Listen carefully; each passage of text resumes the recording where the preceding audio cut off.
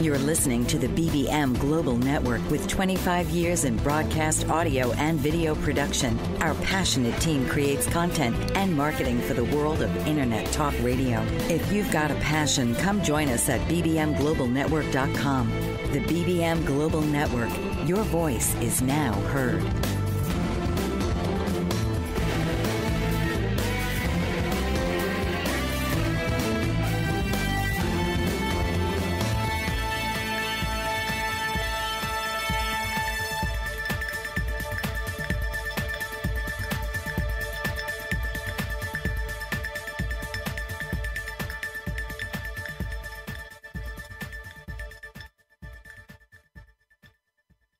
Used to be an addict, now he's substance-free, telling all about his crazy journey. Take off that mask and take on your addiction. Alan Charles, author and keynote speaker on drug abuse and prevention, and the host of The Alan Charles Show, is here to bring hope to the hopeless as he shares his unbelievable luck at surviving a 24-year drug addiction. Alan's raw honesty and courageous heart breaks the stigma of addiction and offers a unique perspective into the mind of an addict. So now, please welcome the host of The Alan Charles Show, Alan Charles. He's given us the real story, The Alan Charles Show. Ups and downs, losing jobs, and the glory, The Alan Charles Show. He helps others avoid that purgatory, The Alan Charles Show. Good evening and welcome. This is indeed The Alan Charles Show, live from New York City on the BBM Global Network and TuneIn Radio, and I am your host, Alan Charles. Welcome to a very warm 84 degrees here in New York City. We are live, and we are here to talk about addiction, recovery, and reality. We give it to you straight. So glad that you're here to join me tonight. And we have a very interesting show. We're going to address racism in recovery. And it's an interesting topic. I combed, to do the research. There were so many different leads and so many different things to read and to figure out what made sense, what things I really wanted to share, what the numbers look like. And with everything that's going on with Black Lives Matter and all the protests going on, this is a good time to address this because there are some differences and challenges, and we will get into all of that as we move on with our show tonight. Let's see. So I usually tell you a little bit of how I got here. Let's see, the short version of this is I had a dysfunctional childhood. Fast forward through a lot of crazy,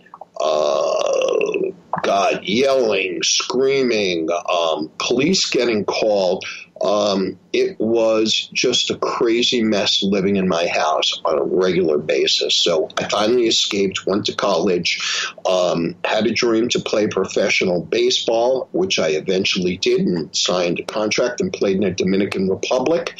And I was injured. So after my baseball career was over, I met somebody who I fell in love with, and it was the first relationship, first time I was really in love with anybody, and that broke up pretty quickly. So within a year, I lost baseball, and I lost my first love, and for whatever reason, I ended up trying cocaine for the first time at 24 years old, and I was addicted from that very first line. So, 24 years, I died.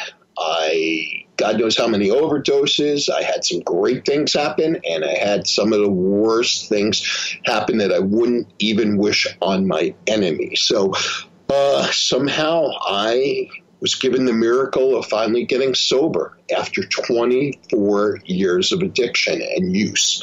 I should not be here, but thank God I was able to get sober. From there, I got my kids back. I got employable again. I started to build my life back, and it took quite some time to get people's trust back, but eventually I did.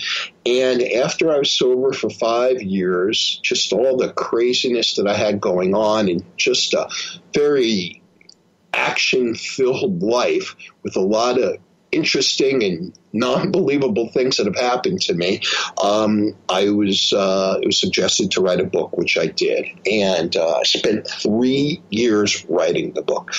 And the book came out, and it was published. I ended up did pretty well. I spoke around the country, and from all the social media posting, that led me here to Bold Brave Media. So here we are, and that's how we got here, and I am here to help you. We come here every Thursday, and you're in the right place. This is the No Stigma Zone, and that's going to be a very big topic that we're going to be talking about, because stigma plays a large part of why everybody doesn't want to go get help, or that's not the first thing on somebody's mind. Let me go to a rehab, and so that everybody else will know that I am an alcoholic or an addict. That's not some of the things we think about. So we're going to talk about that. We'll get to that in a little bit.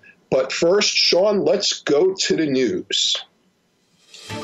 And today, you know what? Congratulations, professional golfer Chris Kirk. He considered quitting golf about a year ago. The demons that controlled his life sent him spiraling out of control as he dealt with the pressure with a game that was never supposed to be that difficult. He thought he found resolution in the bottle.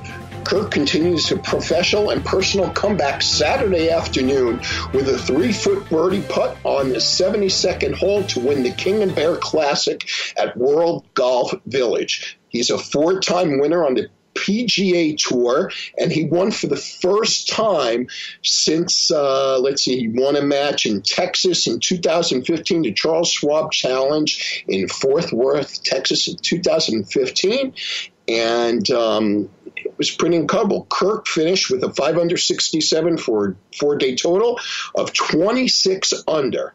262. The victory was worth $108,000, but what it meant to his recovery was priceless. And let's give you some quotes from Kirk. It gives me a deeper sense of appreciation and gratitude for everything, Kirk said. I'm a completely different person than I was 2 years ago. When you're faced with a situation that you're completely out of control of your own life, it changes things. Kirk took on an indefinite leave of absence from the tour a year ago to deal with his drinking problem and depression. He quickly learned the answers couldn't be found in a cocktail or on a golf course. I didn't touch a club for 3.5 months and was able to get some help, thankfully, and get myself back on the right track, he said. I think my alcoholism may have happened to me no matter what, but part of it was being on the road away from my family, which I hated. The pressure of golf and trying to maintain a high level of playing became too much for me. I hate that it did, but taking the break and getting some help gave me some perspective that made this an important decision. Yes, it's my career and my passion and what I love to do, but there are bigger things in life. I can't wait to get home and give my wife and 3 boys a hug, and that's what I care more about now. It's amazing seeing the complete shift in my mentality as far as that's concerned. So very cool. Congratulations. Keep on doing what you're doing. We hope you win a lot more tournaments, and good luck to Chris Kirk. Our second story is about Miley Cyrus. And Miley, who we know, who was formerly of Hannah Montana fame in Disney, where she took kind of your girl next door, goofy but pretty and cute, nice person, attitude on Hannah Montana. She got pretty wild, and for most of you have seen that, she's kind of grown up right in front of us, and some of the craziness and, whether it was drugs or her sexuality or all the different things that she was out there with boundaries and stuff like that. Well, the good news is, you know what? Let's take a break, and I'll give you the good news when we get back. You don't want to miss it. You're listening to the Alan Charles Show live on the BBM Global Network and TuneIn Radio. We'll be right back. If you seek a courageous advocate prepared to champion your rights with consumer service agencies that support aging populations, Carol Ann Hamilton is the one for you. Carol Ann is an elder care coach, author, and speaker with 250,000 hours lived experience successfully supporting uncopable aging parents. As a result of a challenging journey, Carol Ann revolutionizes how stressed out caregivers restore serenity to their worlds. She also brings over 25 years of change management expertise in Fortune 500 settings to catalyze urgent transformation within the elder care industry. Carol Ann is a popular speaker at conferences across North America. She has appeared via TV, radio, and print globally. Now you can tune in weekly to get a dose of her inspiration plus down-to-earth advice to cope with even the most difficult aging parents. Listen Wednesdays at 9 a.m. Eastern on Bold Brave Media and TuneIn Radio. Dr. RC will share extraordinary resources and services that promote educational success, as well as making a difference in the lives of all social workers, as well as the lives of children, adolescents, and teens of today. She will have open discussions addressing many of the issues that we face about our youth and how being employed in the uniquely skilled profession of social work for over 18 years has taught invaluable lessons through her personal experiences. She will also provide real-life facts, examples, and personal stories that will confirm that why serving as a child advocate is extremely beneficial when addressing the needs of the whole child. Listen live Saturdays, 10 a.m. Eastern on the BBM Global Network and TuneIn Radio as Dr. RC will provide thought-provoking information that will empower, encourage, and strengthen students, families, and communities across our nation. You can also visit her at soarwithkatie.com.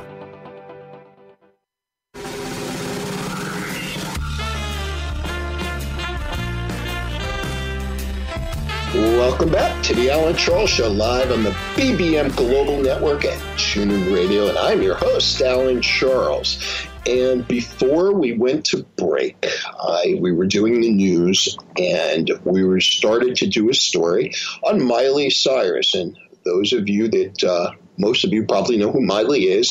She's grown up with us, and she had a show, Hannah Montana, and has an incredible singing career, and was, feeling her oats and going through the, her late teens and early 20s, and pretty wild and doing some wild stuff. But the good news is, well, first I should tell you that before this whole pandemic hit, she had a role in the Netflix anthology series Black Mirror, where she played Ashley O, a seemingly happy pop star who wants to move on from her controlling manager, her Aunt Catherine. When her aunt slips too many pills, Ashley falls into a coma.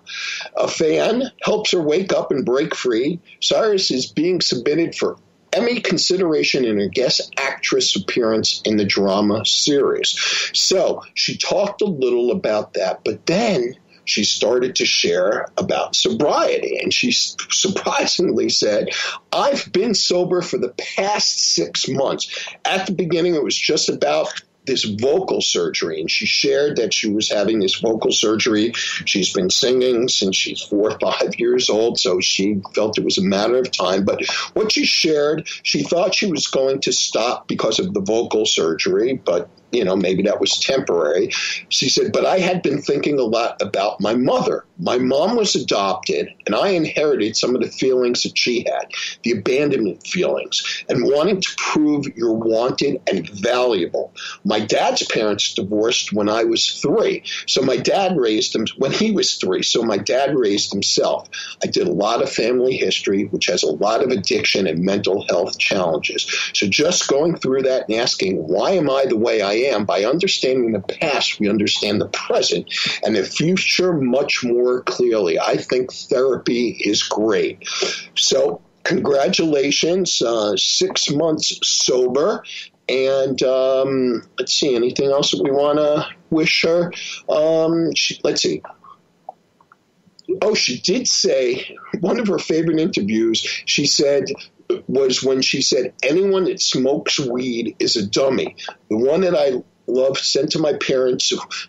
That one I send to my parents, who are big stoners. Every now and then, it's been really important for me over the last year of living a sober lifestyle, because I've really wanted to polish up my craft. I had really big vocal surgery in November, and I had freaking 4 weeks where I wasn't even allowed to talk. I was so ripped, writing on the whiteboard, yelling at everybody. I had this one big bicep from just yelling at mom and still trying to do the meetings, but it prepared me for the stillness and the quietness. So, our Hannah Montana is growing up, and she got sober. So let's hope Miley continues to move forward with her recovery and to influence some of our younger people. So, what do we have to talk to about today? Well, we're here to talk about recovery and race. And one of the topics that I'm pretty familiar with, there are reports that show that blacks do not seek recovery nearly as much as white people. There are other reports that talk about blacks not completing recovery or not staying long enough. To me, we're going to give you, and we're going to get into some of the reasons of why this is happening.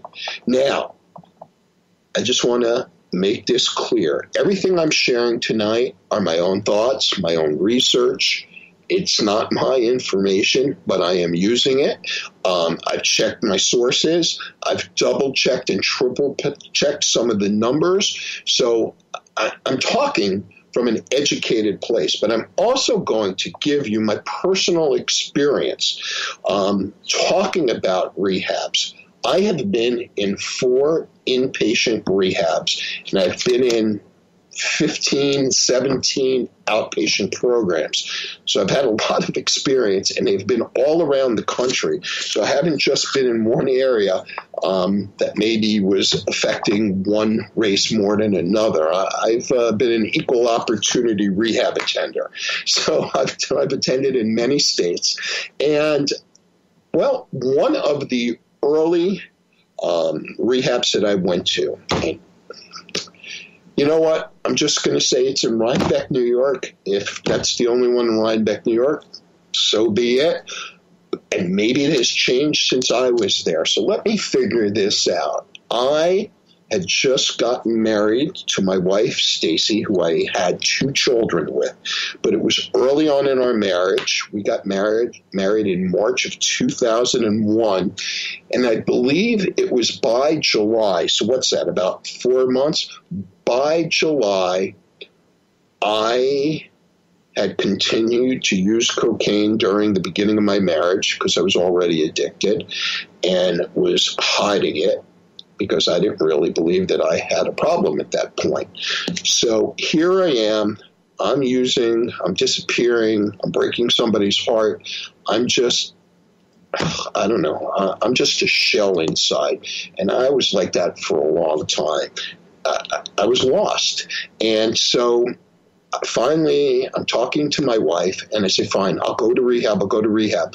And I haven't been with this company for that long. I was there I was less than a year, but I was with AOL, and I got this wonderful job working for AOL before they merged with Time Warner, and AOL was the 800-pound gorilla, and I really enjoyed my job and enjoyed what I was doing, but I had this addiction that I could not handle, and it was progressive, and anything else in my life, the cocaine use took precedence, and unfortunately that's where the addiction was. So I agreed to go to this rehab up in Rhinebeck, New York, and I don't know one rehab from another. That was the rehab that my insurance said they would pay for.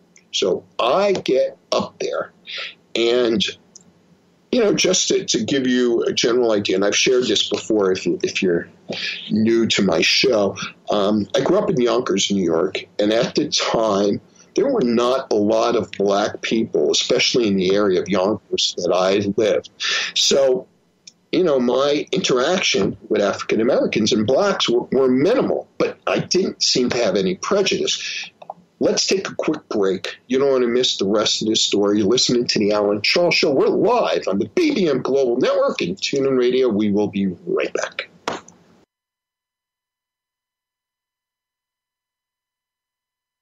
What if there were a super tiny device that could diagnose the brain and is smaller than a single human hair? What if you could see inside the brain to help an epilepsy patient during surgery or to help the fight against Parkinson's disease? Dr. Patricia Broderick is proud to announce the Broderick Probe, a biomedical and electronic breakthrough. Imagine a probe to help with the understanding and potential cure of brain-related diseases. To learn more, listen live to the Easy Sense Radio Show with host Dr. Broderick, Wednesdays 7 p.m. Eastern on the Bold Brave Media Network and TuneIn Radio. And to help support the Broderick Foundation, please go to EasySense.com and learn how, with your help, we can fight these horrific brain disorders. That's EasySense.com to learn more and help support the Broderick Foundation. Have you ever felt like no one is listening, or you're not getting the honest attention you deserve?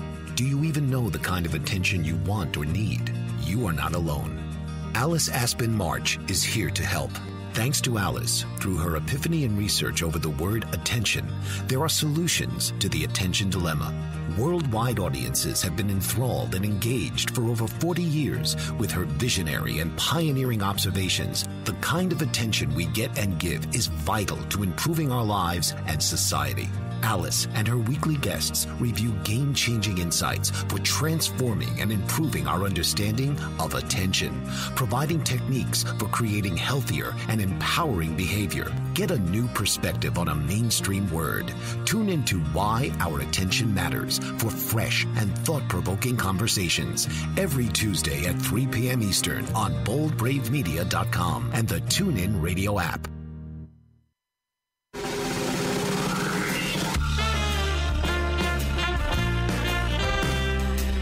Welcome back. We're here live in New York City. You're listening to The Alan Charles Show live on the BBM Global Network and TuneIn Radio. And I'm your host, Alan Charles. And before we went to break, I started to tell you a little story about one of the early rehabs that I went to. I just shared that I had grown up in Yonkers. And, well, first of all, the show tonight is in the racial inequality of what's going on in rehabs. And, we're talking about race and recovery and why the rehab centers have a disparity in the patients they treat. Reports show that both blacks and other minorities don't seek recovery nearly as much as white people. And so I'm sharing a personal experience where one of these earlier rehabs, and I grew up in a very white area, so I didn't have a lot of, I had a couple of friends growing up that were black that lived in our area. And then even my high school, we didn't have a lot. But it was nothing to me. It was like, okay, there's black kids, there's Asian kids. I mean, I'm a white kid. And I had a lot of fear and anxiety. So I wasn't worried about race and different things. I was more worried that I'm not as good as anybody else, or I'm not smart enough, or nobody likes me, or if I say something, people are going to think I'm an idiot. They, just be quiet and say what people want you to hear. And that was how I lived. So I didn't have room in my head for racism and prejudice. I was too worried about what was happening to me. And so here I am, and we fast forward, and I tell my wife I'm willing, I want to go get help. I'm gung-ho. I say I want to get better. And she takes me up to Rhinebeck. And as I am checking in, I notice that, staff is half white, half African American, maybe one or two Asians, and they check me in, and my wife leaves. And so now they bring me into my room, and there are basically cots, 3 cots to a room, and now I'm starting to notice that I may be the only white guy in here. And to be honest, it was very uncomfortable. I had never been in a situation like that. Not so much that I was afraid of black people. It was just, it felt uncomfortable. And you know what? I had the same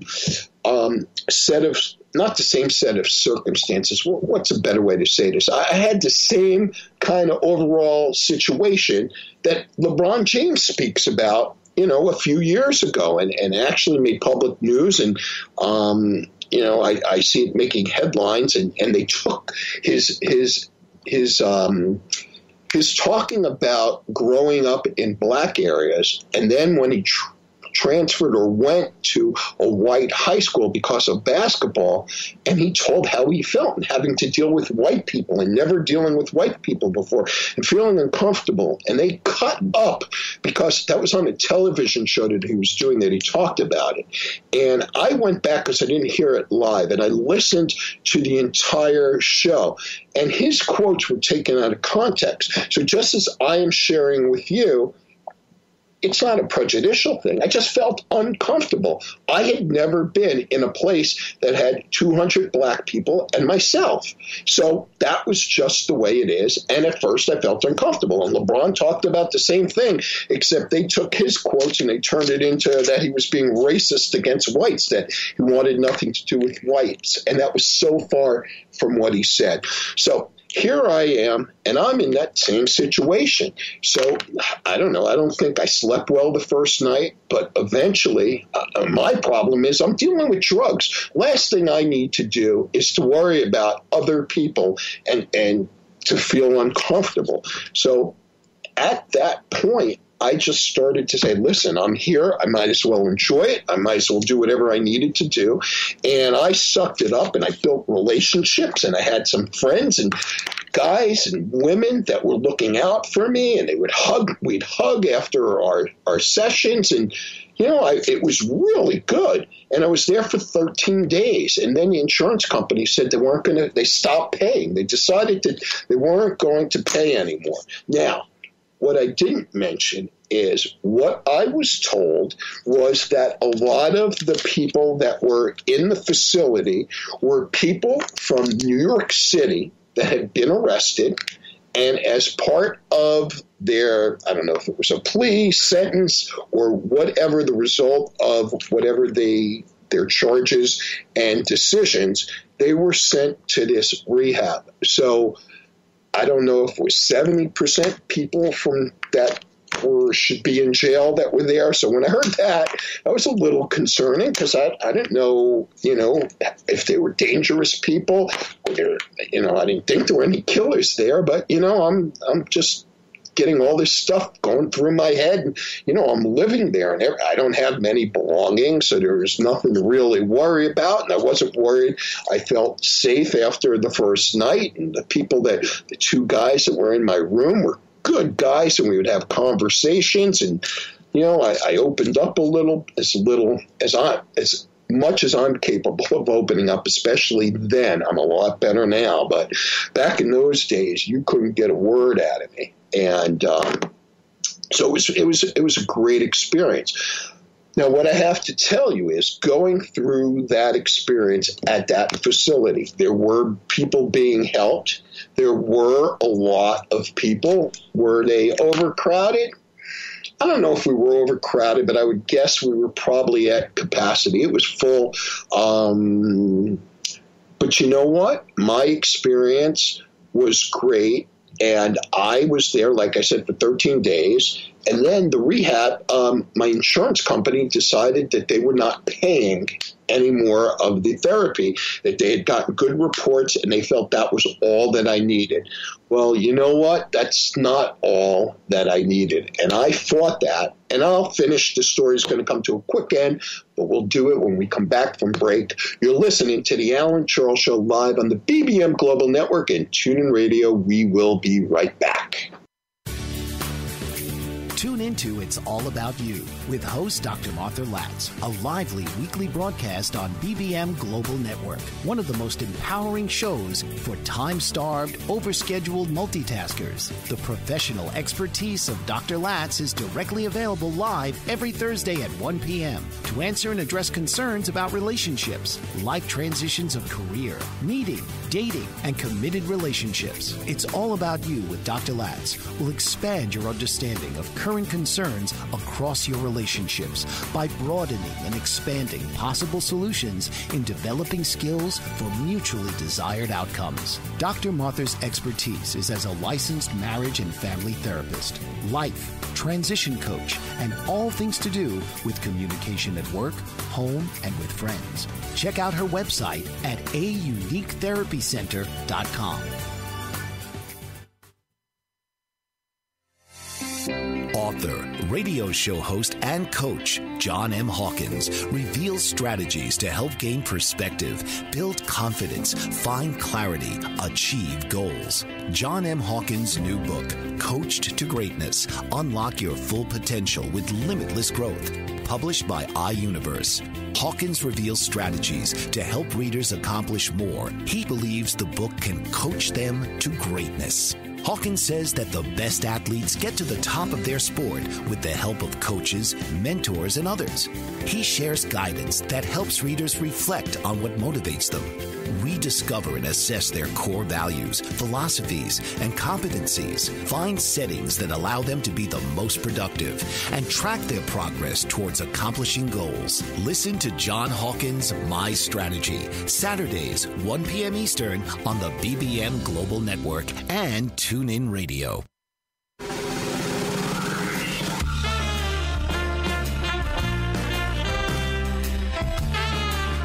Welcome back to the Alan Charles Show. We're live on the BBM Global Network at TuneIn Radio, and I'm your host, Alan Charles. And before we went to break, I was just finishing up a story sharing that I was in a rehab up in Rhinebeck, New York, and I was the one. There may have been one or two other white people, but there were a couple hundred people in the facility, and most of them were African Americans. And the rehab did well. I was there for 13 days, and like I mentioned before, the insurance company got the report, said I was doing well, and they decided I didn't need rehab anymore, and they said that they weren't paying for anymore. So I came into the office. They called my wife, to come get me, and she came up to the office, and I'm like, it's only 13 days. And so I talked to my wife. I said, listen, I need to get better. It was the first time I've ever said anything like that. And I'm willing to pay the rest out of my pocket to stay here. So I was there for 13 days. I wanted another 17 days because at a minimum, you should do a 30-day program. Well, the facility then turned around and told me that because I was an insurance patient, that they could no longer take self-pay from me, which meant that after the 13 days, it was too late. I couldn't register myself, or they will not take my money.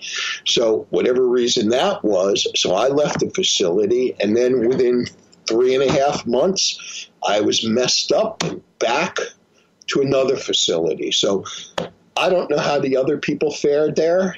I can't tell you what type of facility they are, but I can tell you that it did help me, and I was there with a very large contingent of African American people. So let's get into this and talk a little bit about this. Now, again, this is my opinion. I'm giving you information of things that I found online. I've gone to reliable sources. Some of the information you're going to get from Mental Health America, and you can Google Mental Health America and look up what they do. They're very active with addiction. And if you're Black or African American, that might be a good place for you to start. On the last segment today, I will have some facilities specifically for people of color or minorities to help them to get help. So we'll have some numbers. You want to stay close by later. If that fits you or you have somebody dear in your life that you think that might help, it would be a good thing to pass it along. So overall, and it's a combination of things, as we talk about all the time. If somebody has a drug addiction or is an alcoholic, that might not necessarily, or usually, it's not the only problem. There are other things going on with somebody that has some kind of substance addiction. So mental health conditions occur in Black and African American people in America at about the same or a little less than white Americans. However, historically, Black and African American experience in America has and continues to be characterized by trauma and violence.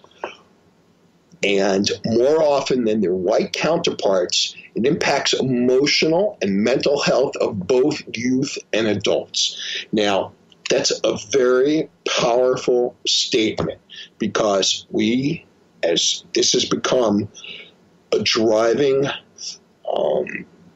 issue here in the United States, this historical dehumanization, oppression, and violence against Black and African American people has evolved into present-day racism. And that's what we have been talking about. That's what has been going on, and that's what all the protests are about. Hopefully they'll stay peaceful.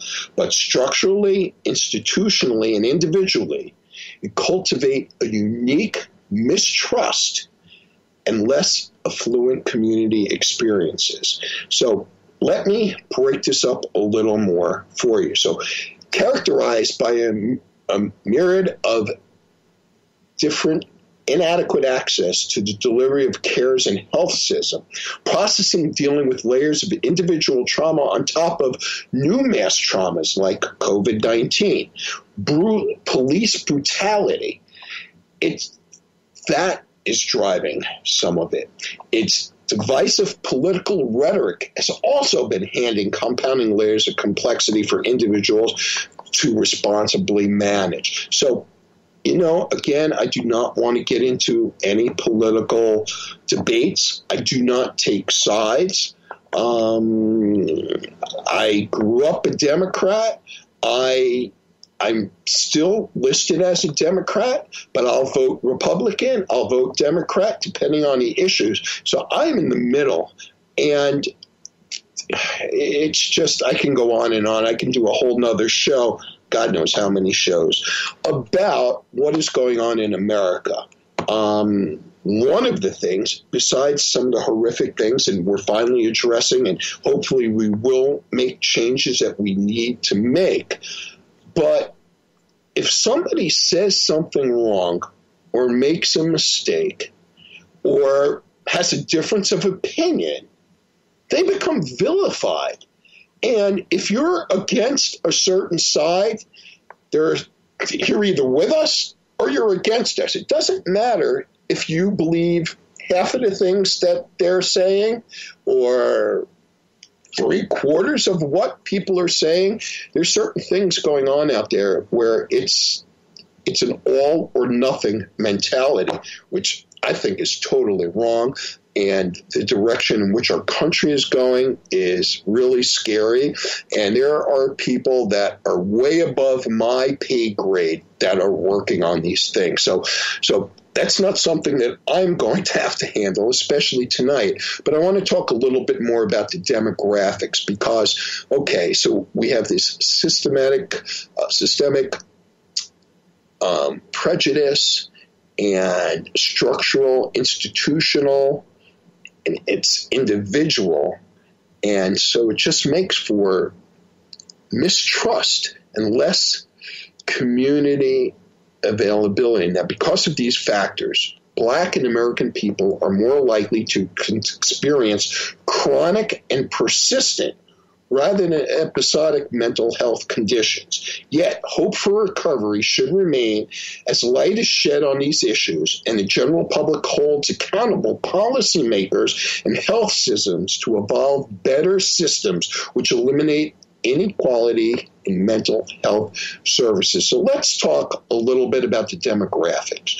13.4% of the U.S. population, or nearly 46 million people, identify themselves as Black or African American. Another 2.7% identify as multiracial. So according to most recent census data available, 55% of all Black and African American people lived in the South, 18% lived in the Midwest, 17% in the Northeast, and 10% in the West. So you know what? We'll give you some more information, but we have a quick message from friend of the show, Dwight Gooden, and we will be right back. Hello, this is Doc Gooden of the New York Mets, 1986 World Series champion. You are listening to the Alan Charles Show, live on the BBM Global Network and TuneIn Radio with my man, AC. Let's get it. Have you ever wondered why some children recover from their symptoms of autism while others never seem to get any better? After 13 years of research, Karen Thomas has recovered her own son from his symptoms of autism naturally. She now shares how she did it with you in her free webinar so that you can have the right resources and knowledge to help your child. The definition of recovery is to regain health. Karen offers this to you in 4 stages: healing the gut, natural heavy metal detoxification, balancing the co-infections of autism, brain support, and repair. Register now for this free webinar to help you know what you can do to help your child to sleep better, be more calm, improve focus, and reach their fullest potential to live a happy, healthy life. Go to naturallyrecoveringautism.com/free workshop, empowering parents with the resources to naturally recover autism from a mom who's done it. Mike Zorek, a 3-time California state champion in Greco-Roman wrestling at 114 pounds. Mike, blind since birth, was born in Hartford, Connecticut. He was a 6-time national placer, including 2 seconds, 2 thirds, and 2 fourths. He also won the Veterans Folk-Style Wrestling twice at 152 pounds. In all these tournaments, he was the only blind competitor. Nancy Zorek, a creative spirit whose talents have taken her to the stage and into galleries and exhibitions in several states. Her father, a commercial artist who shared his instruments with his daughter and helped her fine-tune her natural abilities, influenced her decision to follow in his footsteps. Ms. Zorek has enjoyed a fruitful career doing what she loves. Listen Saturday mornings at 12 Eastern for the Nancy and Mike Show for heartwarming stories and interesting talk on the BBM Global Network.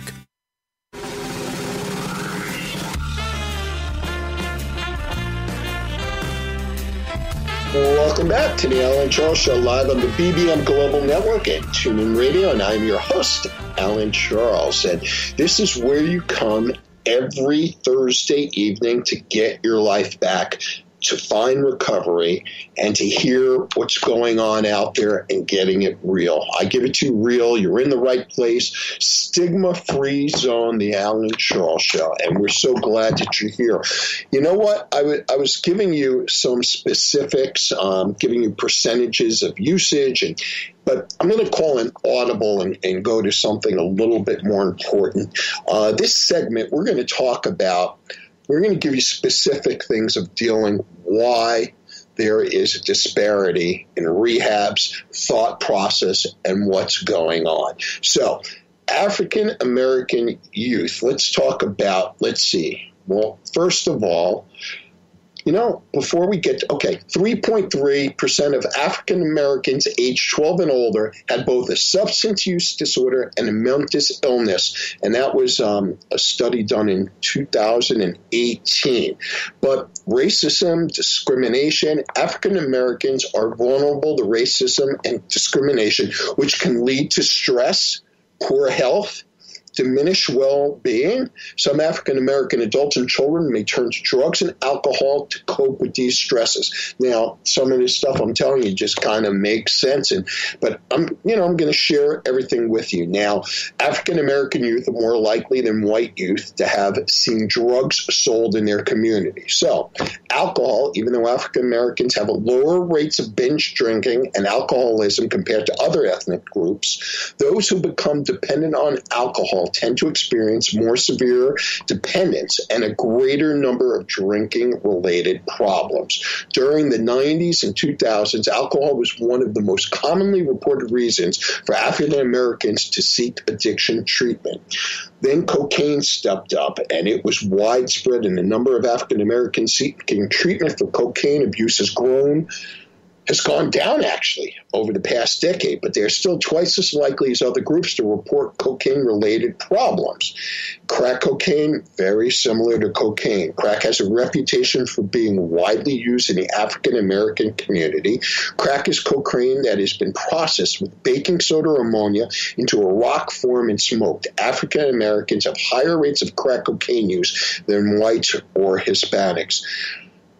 You know what? I'll accept those numbers because it comes from the study, but I'm going to tell you that it doesn't matter what your race is. If you're smoking crack cocaine, I don't care if you're white, black, purple, yellow, or green. Crack cocaine is the most ridiculously addictive drug that, to me, that's out there. It's insane. People have, within months of smoking crack cocaine, people have ruined their entire lives and have lost everything. Crack cocaine is ridiculous. And, unfortunately, at one point, what I can share with you, because I do know about this, and I was going down to Washington Heights and buying it in minority areas where I kind of stood out as a white person, but it wouldn't stop me. I wanted my cocaine, so I would go in and I would go there to buy. But you know what? At the end of the day, the desire of wanting to use it becomes a part of you where it just becomes a way of life. And so when you are in this population where people are struggling, people are seeing drugs dealt in their neighborhoods, and you know what? Not that low-income areas are the only place that have drug dealers, or that African Americans are the only people that live in low-income areas. None of those two things are true or exclusive, but a majority of the people that have been around the selling, it's been inner city, and that happens to be one of the ways where you can make money and get yourself out of your situation, is dealing drugs. So, unfortunately, it has an adverse and even higher impact on a population that is struggling financially.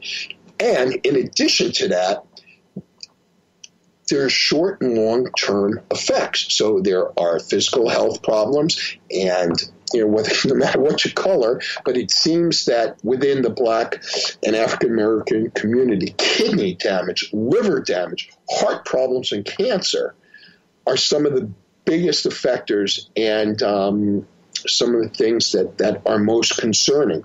Of course, there's mental health problems, depression, and anxiety. But then here's another factor. African Americans are incarcerated due to drug-related offenses at higher rates than other ethnic groups. So this is part of systemic problem of what is going on. And African Americans may be at a higher risk for other consequences, but African Americans do tend to have lower rates of alcoholism than whites and Hispanic Americans. Those that are addicted to alcohol are more likely to experience serious problems. We mentioned that before.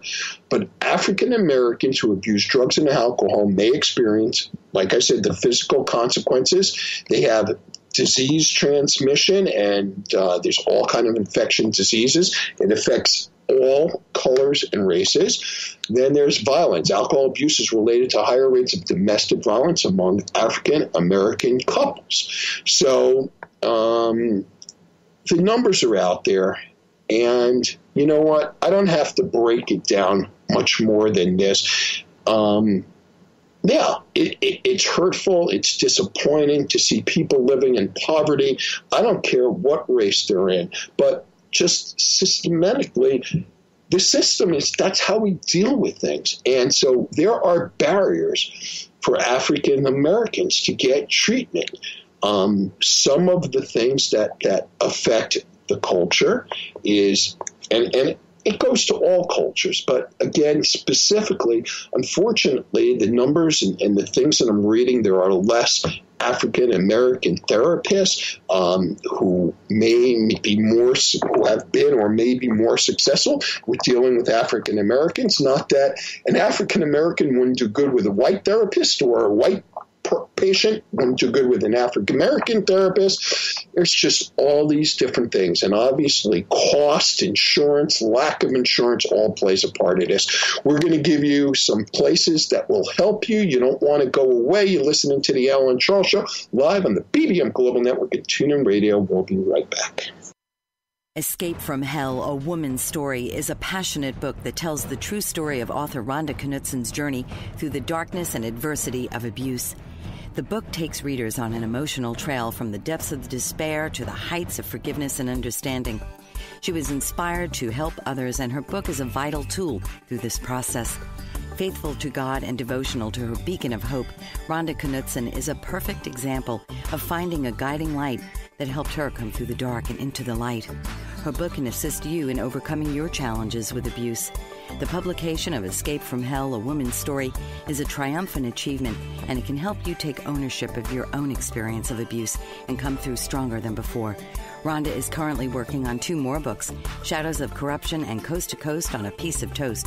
To read more about this inspiring author and purchase her books, visit RhondaKnutsen.com or go to www.amazon.com. Global Glory. That's the work of Dr. Marina McLean, COO of Global Glory, whose calling is to serve God. A first-generation British-born Londoner of Jamaican descent, Dr. McLean inherited the hunger for the Word from her father, who was a Bible teacher. Growing up, her home was filled with missionaries from the Caribbean islands and America, and she travels the world preaching the gospel. She has a Bachelor of Arts degree in theology and an honorary doctorate of divinity and Christian counseling from Friends International Christian University. Dr. McLean is also a songwriter and recording artist, and her songs are written during summits and conferences in the presence of God. She's recorded 3 worship albums to date and is in ministry for 28 years alongside her husband, Dr. Rennie McLean, who shares her passion. Visit www.globalglory.org or on Facebook at Global Glory. Call 866-244-5679 and feel the glory.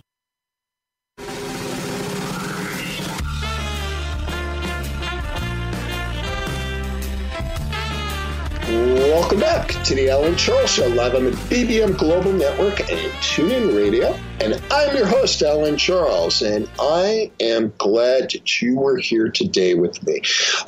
We spoke quite a bit about the disparities and the lack of some treatment for minorities, specifically Black and African Americans. Both the ability to get to a rehab as well as a desire to get to a rehab. So I just want to finish up with some numbers, and then I am going to pass some information on to everybody. So let's see here. There, as I shared, disparities in access to care and treatment for Black and African American people have persisted for a long time. The implementation of the Affordable Care Act has helped to close the gap in uninsured individuals. 11.5% of Black and African Americans versus 7.5% of white Americans were still uninsured as of 2019. Also, 58.2% of Black and African American young adults 18 to 25, and 50.1% of adults 26 to 49 with serious mental illness did not receive treatment. Nearly 90% of Black and African American people over the age of 12 with a substance use disorder did not receive treatment. So the numbers are there. Let me give you a couple of facilities that I would like for you to write the website, or you can just put down the name and then you can go back and Google the information. So the first one that I am going to give you is, a drum roll, is the Boris Lawrence Henderson Foundation. The Boris Lawrence Henderson Foundation. So that's BORIS, L, the letter L like Lawrence, and then Henson, HENSON, foundation.org. Again, BORIS,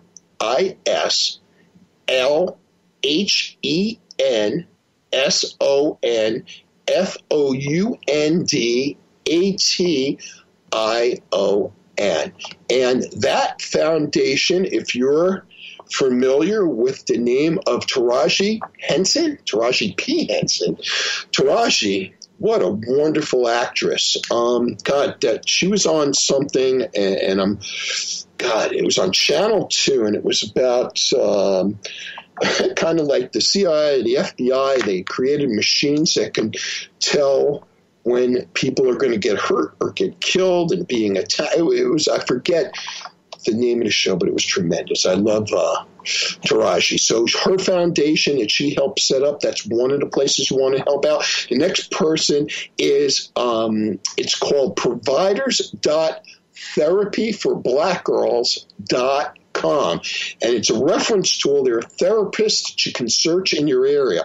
I searched the New York City area. I wanted to make sure that there were actually therapists there, and there were 197 listings in the New York tri-state area.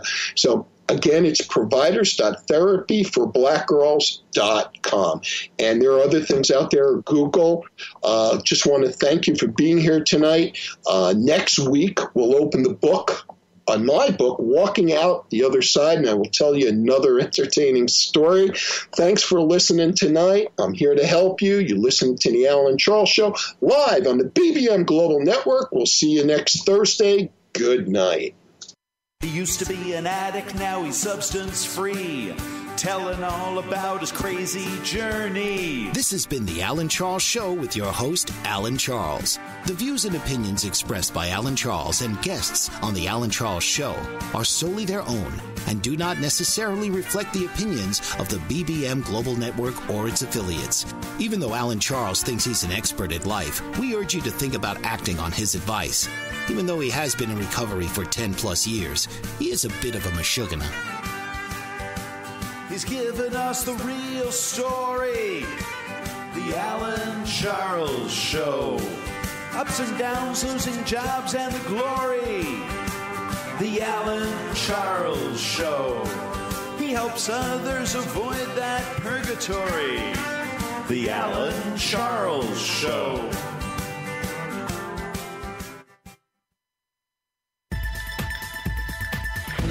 You've been listening to the BBM Global Network. The ideas, views, and opinions of this broadcast are those of the participants of the program and are not necessarily the ideas, views, and opinions of the BBM Global Network Company.